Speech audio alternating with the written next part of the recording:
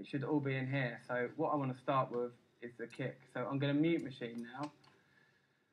So we've got that tribal groove we got before. That's in there. And we want to get the kick.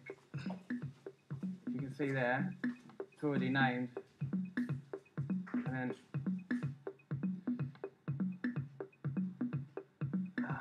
we want to get the clap across. And then we're going to get some of the other elements here.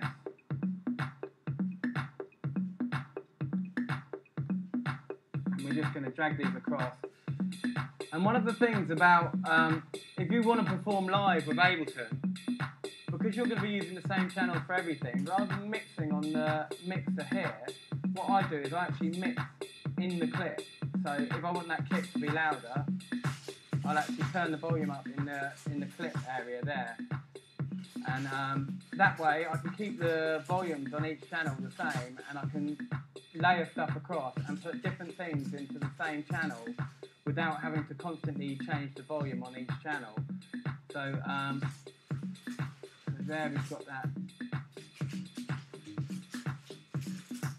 At the moment, these are all elements brought in from machine that I've exported.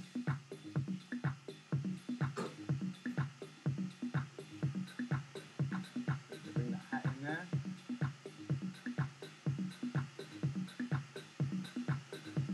Got the ride in there.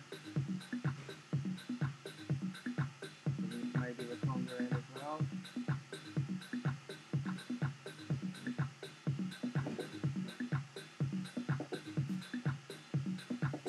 And these are elements I've already made up in before I came here. This is a chord thing that I sampled off my 909, which I love hardware when I'm performing, so I just sampled this in. And what I'd like to do in this track, I would actually like to use a filter on the chord. So the way that I've set up the APC40 is I've set it up as a controller keyboard, basically, for the purpose of this exercise. So what I've done is I've gone into preferences here,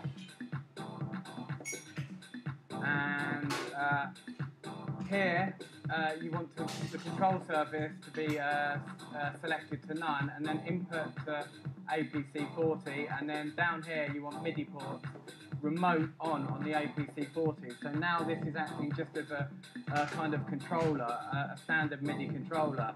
So say I want to assign this to the cutoff of the filter on that, then I'll click on MIDI here,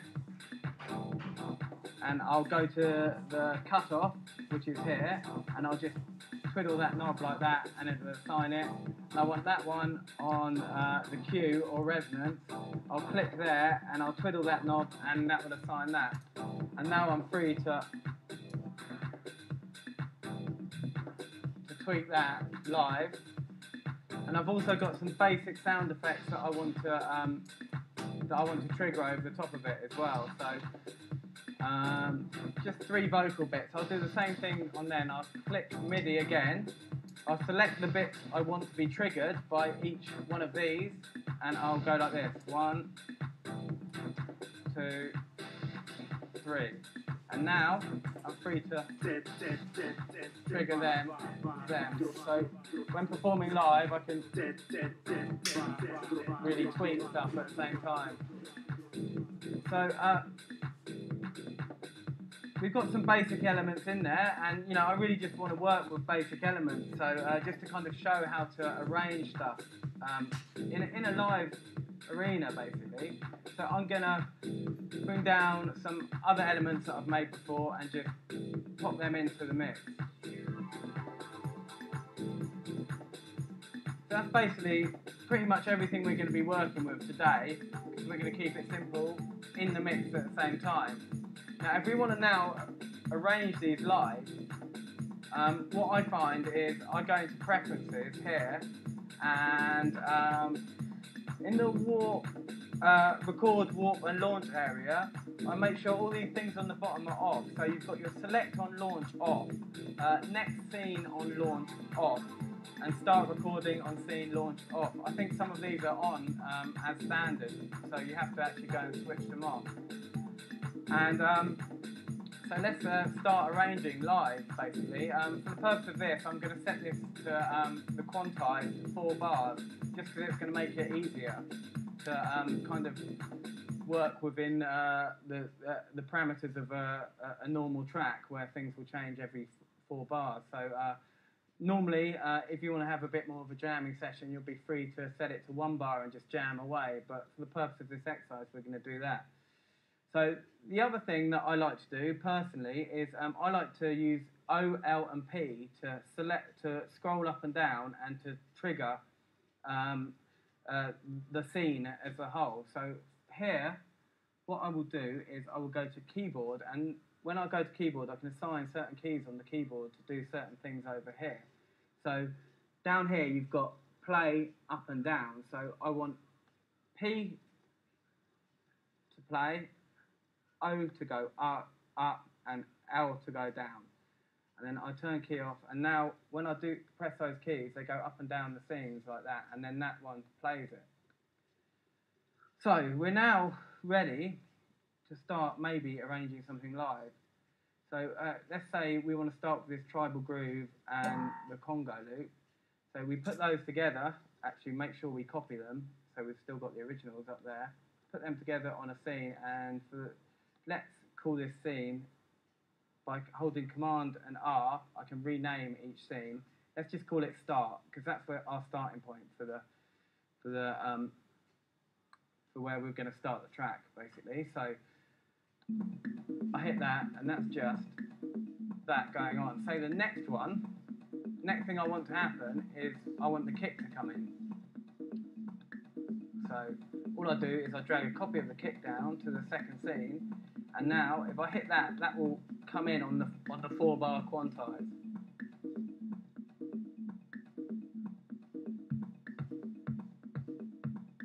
And say after that, I want maybe a shaker to come in, something like that. So we're going to make it quite DJ friendly. So we're going to start building the track in quite a linear kind of way. And for me, I find this way a lot easier to arrange stuff, because I don't particularly like putting blocks together on the screen. And what you can do here is you can actually record this into the arrange page, and then you can go back and tweak it and layer effects over the top of it and kind of make it a lot more interesting. But for the basic structure, this is a very easy way of just laying it down. So after that, I want a hi-hat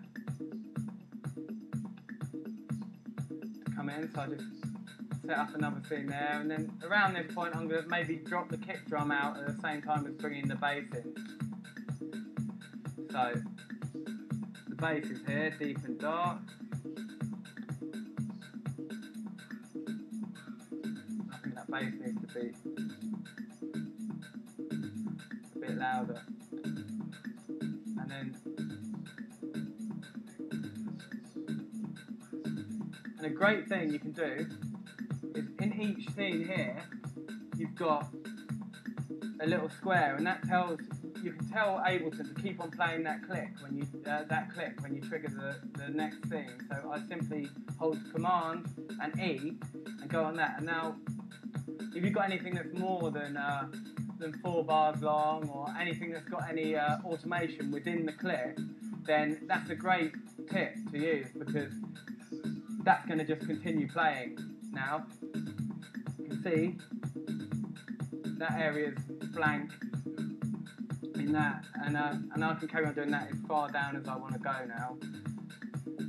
And so that's kind of coming along nice. Maybe we'll bring the clap in there. 4 bars later. I'm also going to have the clap a little bit now, louder, and I think I'll probably bring in the chord on a scene down. So I'll do another scene like that, and then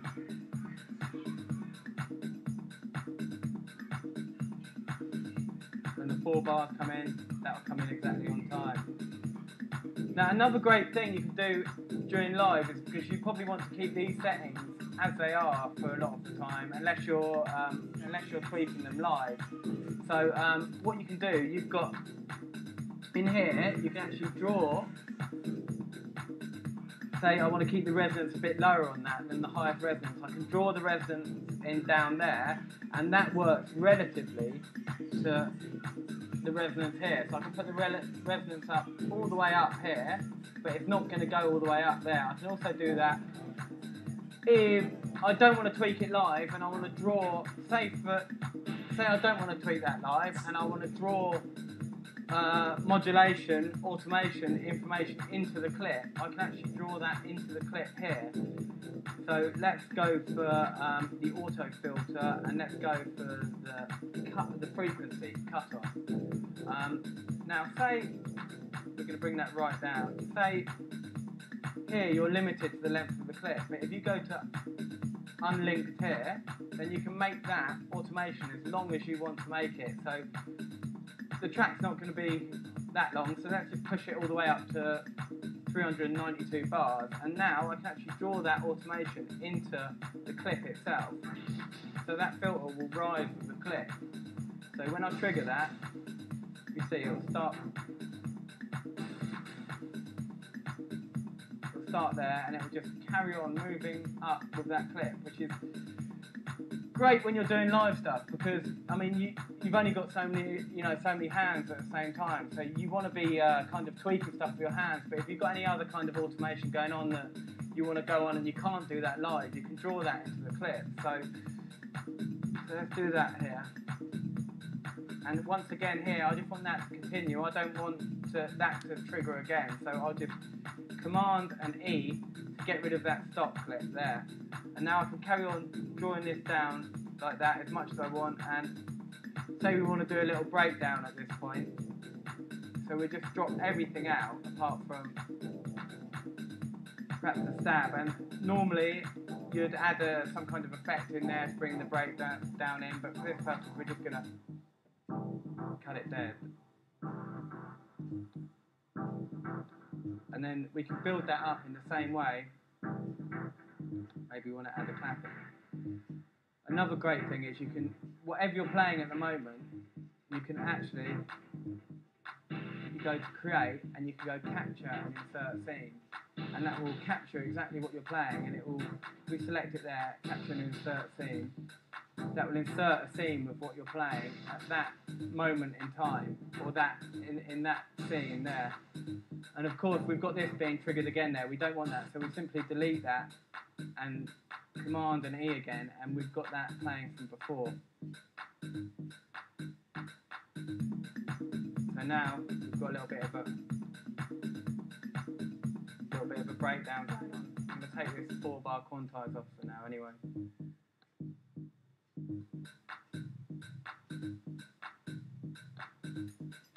So we're going to bring that in next.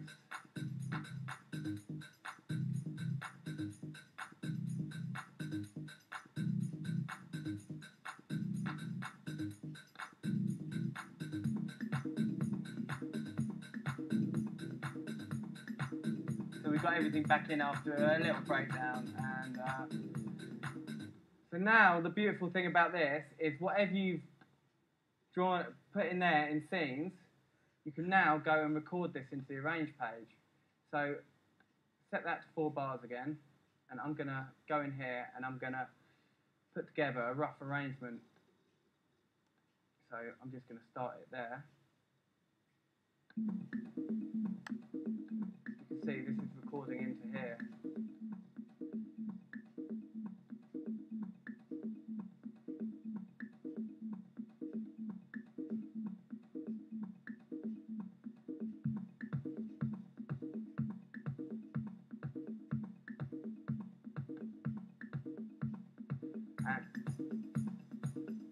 Simply doing this by either selecting a scene or using the O, L and P that I set up before to trigger each one of those scenes. And the great thing about scenes is it's great for arranging, because you can build whole arrangements up by just selecting everything to play at the same time. I mean, it's great when you've got this going and you've got the APC set up in its other format, so you can actually stop and start things, and you can obviously make things a lot more complicated than they are at the moment. But this is a good starting base to arrange live. So the bass line comes in now.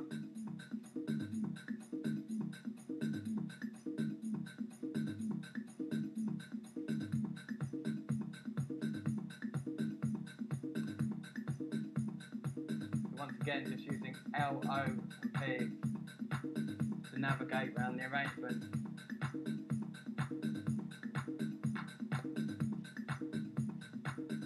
And this is the chord that we've automated already, so we just want to leave this to play a bit while this rises up. So we want it to come in a bit quicker than that, we can just do that.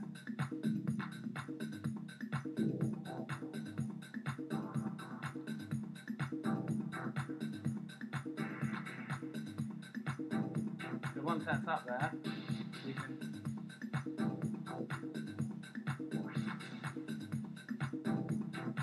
and say we want to maybe send more to the delay as well. We can do all this while it's playing, so we can, as long as we're not touching that. So I want to send that to more delay. I can click on there and then click on there like that, and I've got the delay there as well, the send there as well.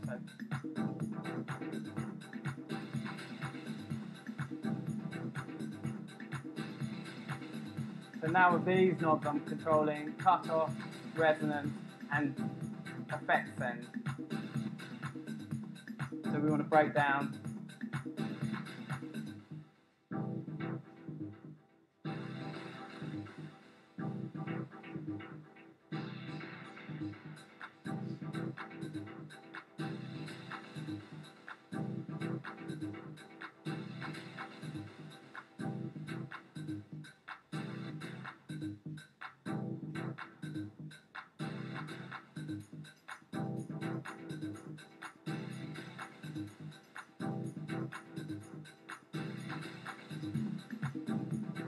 that's in. And in the arrange page here, we've got all that recorded now. So now we can go in and start doing the real business of arranging, layering effects over the top. This is quite raw as it is. So if you want to put more complicated stuff in, you can easily do that at this point. But the great thing about this, you can really do it by feeling as well. When once you've got something and you're really feeling it, you can just get into the groove and you can jam for a couple of hours beforehand, and then you can just lay it down, and you kind of find that you come up with a lot more interesting stuff in the arrangement as well. So now I've laid that down, but I can go over the top, and I've got 3 vocal samples that I've set up before here. I can actually record them over the top as well. So.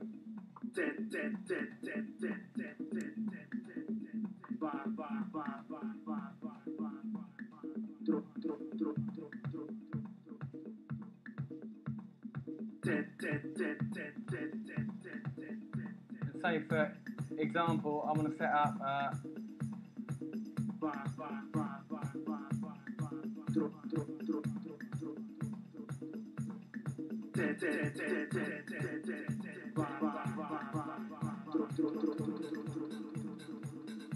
like that, just as an example. And if, say for example, I want to set up on the master, a great thing that a lot of producers and I use is on the master track, we just use an EQ. So it's the same as if you're on a DJ mix when you just drop the bass out. So you can set that up to, you can either set it up on a key here, or you can draw it in on here. So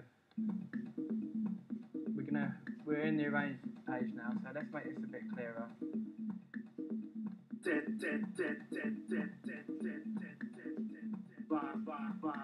And the same thing again, if I want to put filters and stuff over the top of this, I can do that, and I can assign them to when I'm playing out live, I use my APC 40 like a controller keyboard. So I've got lots of different frequency, filter frequencies and stuff on each one of this. I use some maybe like a live 303 emulator, and I can be doing that live, and at the same time I can have lots of vocal samples and stuff that I'm triggering off here. At the same time I'm using that to kind of perform with, so it frees up some hands. So you can do it if you're using the scenes. If you're using scenes to arrange, you free up some hands and you can actually perform a lot easier. I mean, I like to keep things simple, you know, and by arranging whole tracks by using L, O and P, it makes it easy and it gives you another hand to be doing a lot of stuff over the top.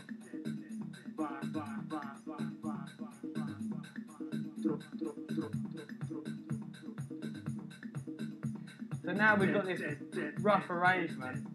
We want to drag this out and we want to kind of get in there and cut into it and kind of make it a little bit more complex. So maybe the first thing I'm going to do is get into the kick, and I'm going to create another channel for that. Insert audio track here, and I'm going to grab that kick and I'm going to just copy a little bit of it by doing that, and I've just selected a little bit of it, and what I want to do is I want to make that kick play probably a little bit cheesy, but just in a kind of like that, just by doubling up the sample and bringing that in. So if you look at where it's looping, it's now looping there.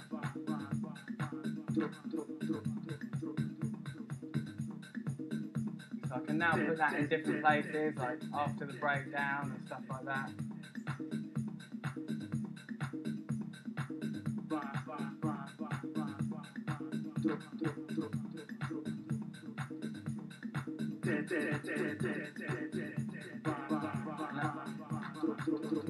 Actually, you know, say I decide I want the chord to come in a bit earlier, that's also fine. I'll just drag that chord back there, and all that information is still in there, telling it where to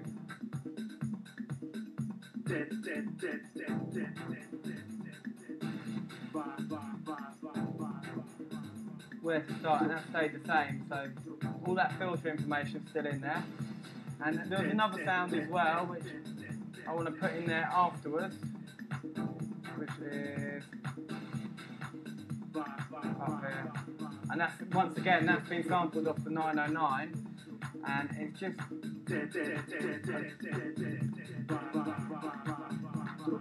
more of a emotive synth sound.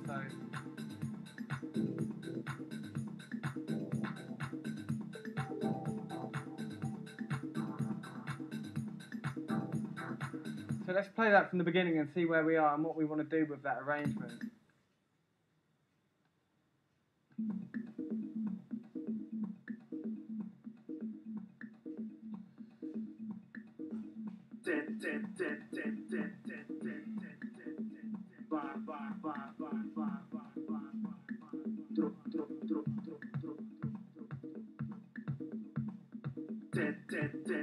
See if we've got any of the other elements left over from the machine that I haven't used as well, like the ride, some more percussive elements, and we can preview these in this area here just to see if they're going to work over the top. So let's try that ride, and that's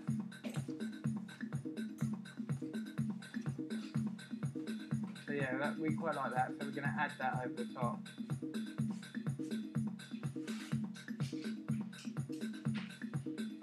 We'll bring that in there.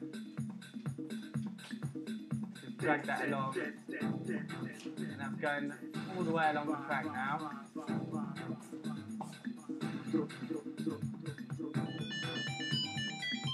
Actually, I think that clap should come in there as well, so I can simply drag that clap back to there. So,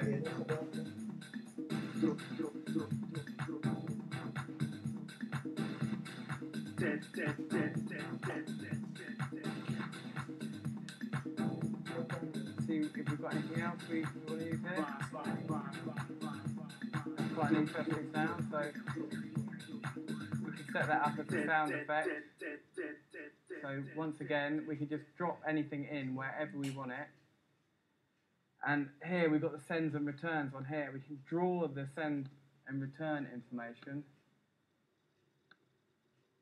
in here. So in the same way we drew it into the clip, we can draw it into the arrange page. So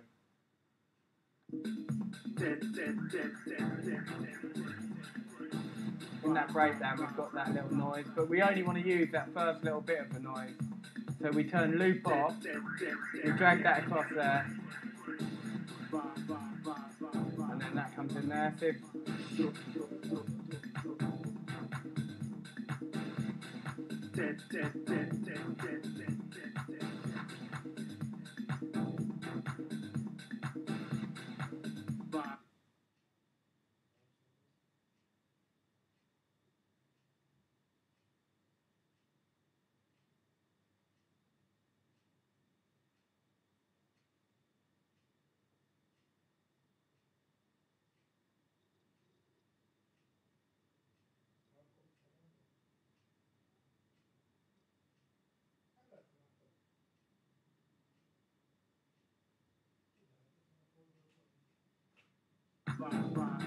if we want to repeat that again over here, we can drag that across.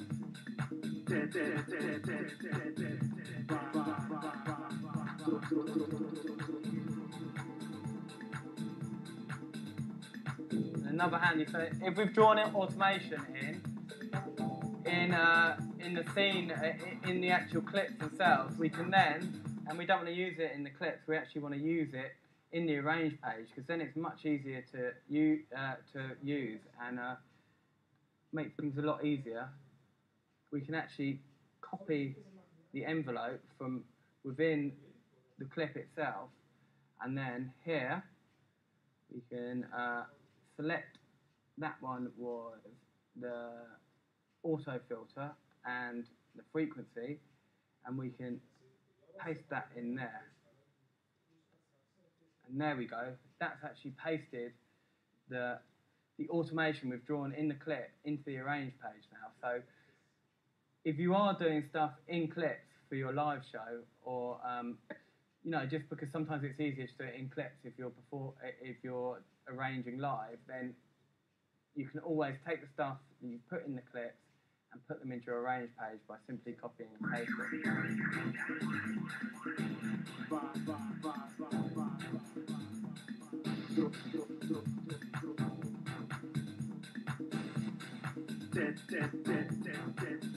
And as I was saying before, we're going to put a little EQ in there, like the DJ effect I was talking about. And for this, the EQ3 is perfect. It's really simple. Just click on that,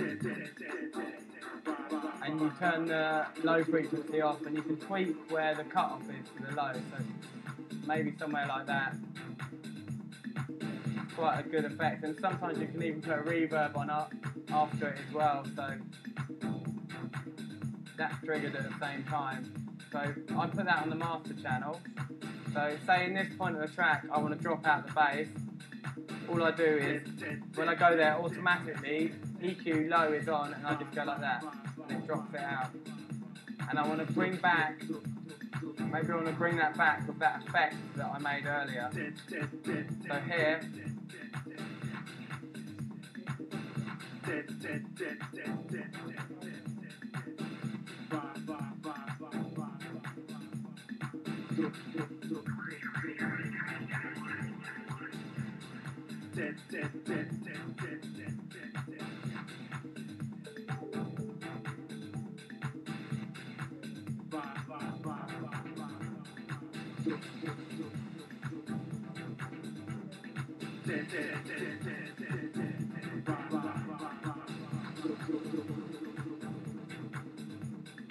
so all that automation we've recorded is in there already, so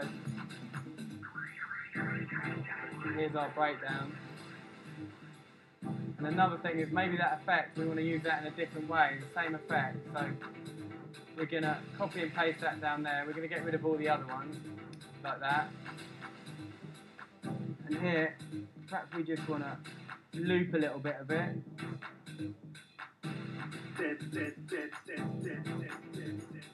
Drag that across like that. Quick loop on.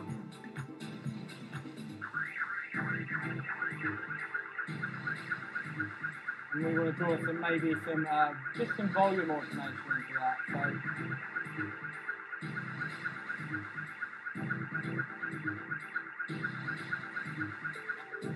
we can drag that across.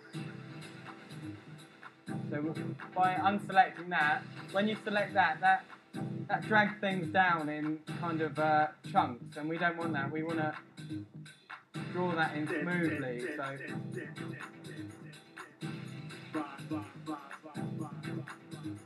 we're going to bring that down.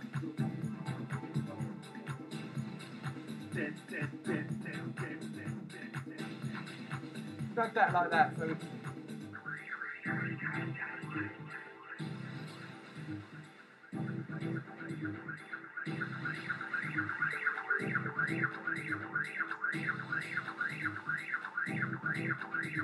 drag that kind of automation, maybe put a little bit of pitch bend into the clip as well, which we do here. Once again, we're going to use the unlinked thing. This is really handy because this clip is only like a couple of beats long, so if you want to do any automation that's going to last any longer than that, then you need to unlink it here and go into the length here, and we're going to do a little 8-bar thing, so it's going to go up in pitch like that. So now,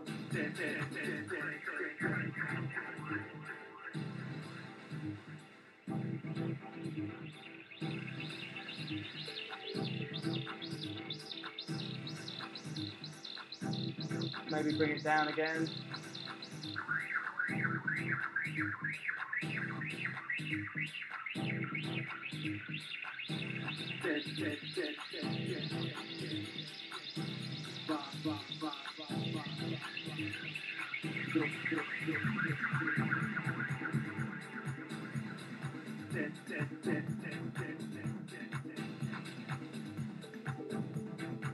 And now we just want this track to run out. So we can duplicate time, which is also a really, really, really handy function.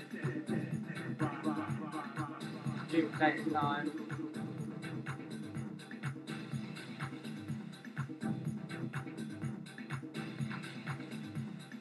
So we're going to run that up to about 6 minutes. Then we can break down the track.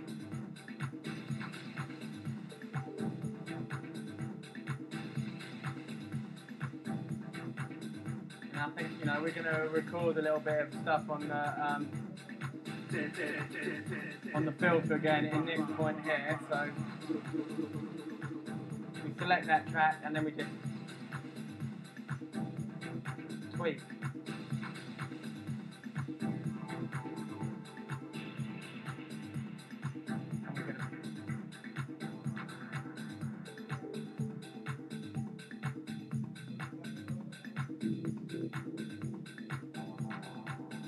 Put in another little breakdown while we're going along here.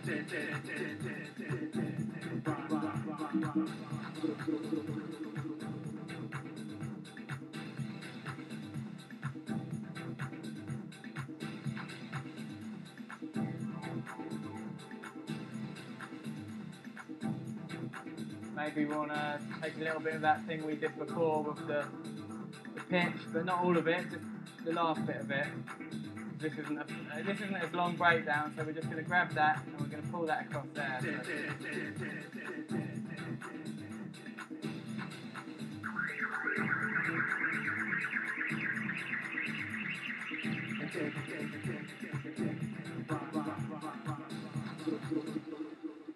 So I'm just going to run through everything that we've done there just to make it a bit clearer, because I kind of arranged the track on the fly kind of thing. So basically, we've started in the scene view page, and we've just built up scenes going down, so we can arrange the track by triggering whole scenes at once. So that's using the L and O and P keys. We've basically assigned them to trigger to go up and down, so you can trigger each individual scene. And now we've built up the scene by, along the scene, we've just put every sample that we want to loop and play at the same time on every scene like that. So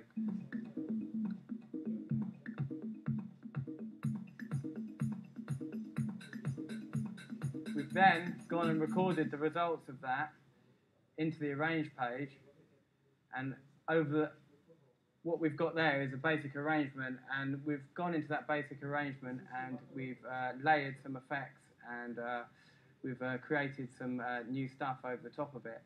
And now we've basically got the beginnings of a track, basically. So I personally find it a lot easier doing it that way than I would starting with blocks and arranging the other way. Can I just ask, is that the kind of the way you always arrange your tracks? Is that the way you always work in the studio? Nowadays, I do tend to start arranging a track that way. Yeah. Okay. Yeah, just because I've been performing as a live act for quite a while. And does it take a few takes of running through it, or is it something where you kind of get a rough idea and go from there? Obviously, because I only had about 20 minutes here, you really want to get into the groove, do you know what I mean? And once you're into the groove, you can kind of trigger stuff, and it's kind of a lot more intuitive. So I think the sound of the track sound a lot more live, ordinarily, especially in a live show, I wouldn't set the quantize to 4 bars, but I think when you're beginning, it's a good idea to do that, because I used to set it to 1 bar, and then I used to make tracks which were almost impossible for DJs to play because stuff was coming in at all the wrong times.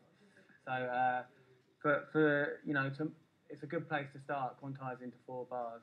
And how about on the kind of equipment side of things? Obviously, here today you've got the machine, micro, and the ABC40. Is that kind of your setup at home, in the studio or live? I use a Roland MC909, which is quite an old school kind of groove sampler, groove box kind of thing, and I love that because it's like an old school studio in a box, and I have that synced up via MIDI to Ableton during my live show.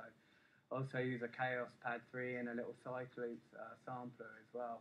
Okay. And I don't actually use machine live in my live shows at the moment. What I do is I'll make a lot of the loops up for my live shows in machine, and like I showed here, I'll take those loops as a basis of a track and basically export them into Ableton using audio.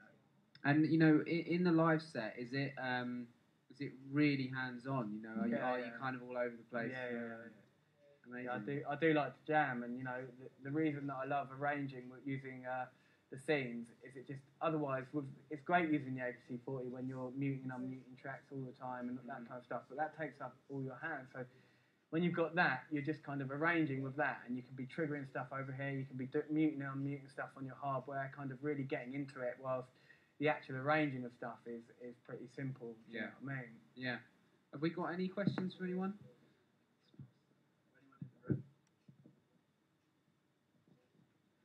There's a couple online.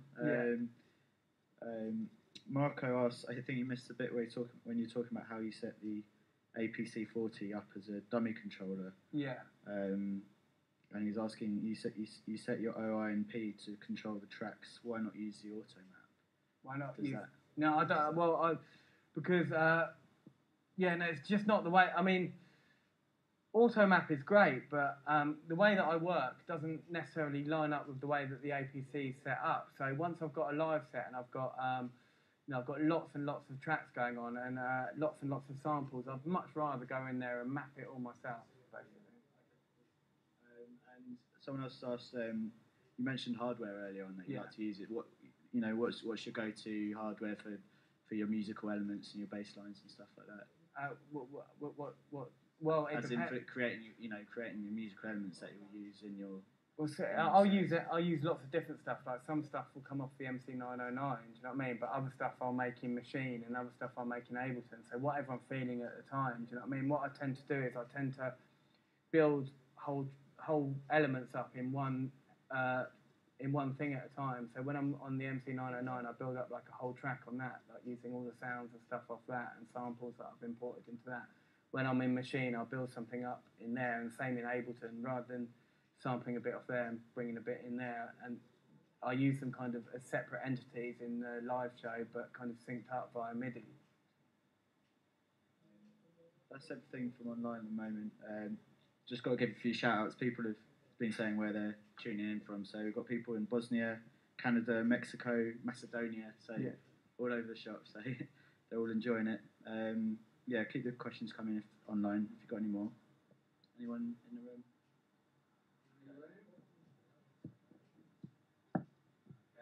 Well, I mean, I've got a couple more questions really. Okay. Obviously, Ableton seems to be. I can't really imagine the way you working with any other kind of software. Is that where you started? Yeah, I mean, I started using Ableton when it came out, which I think was about 10 years ago or something now. I mean, in those days it was very different. You didn't have MIDI and stuff like that, so I kind of embraced the scene page straight away. So it's the only thing that I know. I think there are other things out there, but it's the original thing that you can work that way in, basically. Okay, cool. Well, how about the sounds from that track? Where did you make those in Machine previously and bring them over? Are they from a certain source? Or? Yeah, I mean, all the drums and the bass line are from Machine. The chords and stuff I actually sampled off the 909 because I didn't want to bring that here today. That would normally be running up off the 909, synced up.